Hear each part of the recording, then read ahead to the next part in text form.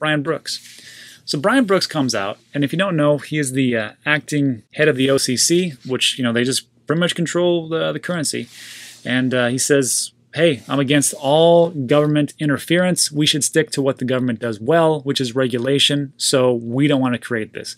And I'm like, oh, thank God. But it's pretty interesting. Let's take a look. So Brooks says the creation of the U.S. digital dollar is a terrible one because the government is not good at building things. I think we can all agree on that. They are too bloated. They are just too big. They're not nimble, and they can't really pivot. So why would they start to get into the innovation game? That's not, I mean, just stay in your lane. They don't do that. Brooks believes tech companies, which already possess the know-how, to be in a much better position to issue stable digital currencies. He says the U.S. government needs to focus on doing what it does best, which is regulation. That's debatable, but in all honesty, I mean, they're all pretty good at regulation because that's all they do. Anyhow, Brooks makes it clear that the allowing private companies to be the issuers of stablecoins does not diminish the effectiveness of the monetary policy, since any such token issued is backed by dollars that are in circulation. So he's saying, hey, we can still do it. It's just that we don't want the central banks to do it. Now, if private companies do it, that's fine. We can regulate that, and it's backed by a dollar to a dollar. That's good. And maybe moving forward, maybe there is a basket of currencies and they can have some type of global CBDC. Regardless, I mean, it's a better option than just the central banks doing everything. Although the best option would be none of the above. But just like Circle and Coinbase have issued a stablecoin and not the Federal Reserve, still that stablecoin is issued with the promise that is redeemable for $1. All dollars in circulation are issued by the U.S. Federal Reserve.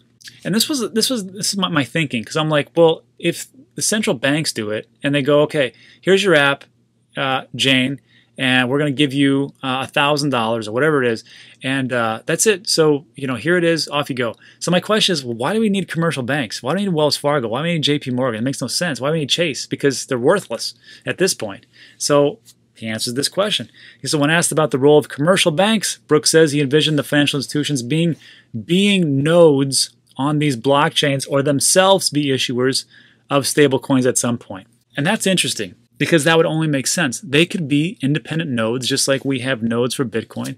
All these different banks throughout the country are just nodes, and they are part of the whole network of whatever CBDC it is. And what's also interesting is it talks about they could be starting to issue stablecoins at some point. So now you're going to start to look at mergers and acquisitions. Are these banks going to start to partner up or just straight out buy these companies or these networks that issue Tether, USDC, name your stablecoin? And I think if that's the case, you're going to see a lot of people make a lot of money. Well, I mean, companies that actually do that, but it's an interesting prospect and quite honestly a little bit scary. Then scrolling down, he makes another good point, because they start to talk about the CBDCs that are being distributed right now by China and the European Union doing a stablecoin framework, which means they're going to actually distribute at some point. And he said, hey, the question is, where's the US in all this? Because all they've said is that, you know, we're really worried about anti-money laundering. We're really worried about terrorism. We're really worried about the illicit activities that these CBDCs play. And that's it.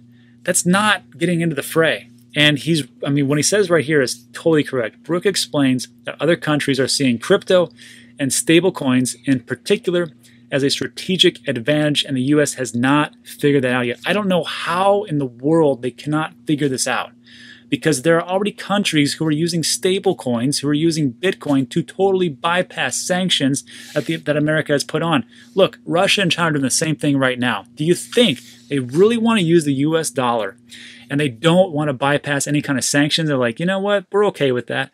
No, of course they want to do it. Of course they want to get out of it. And if the government can't see that, they are ridiculously slow and behind the times. I could be wrong, but let me know what you think in the comment section. Let's move on.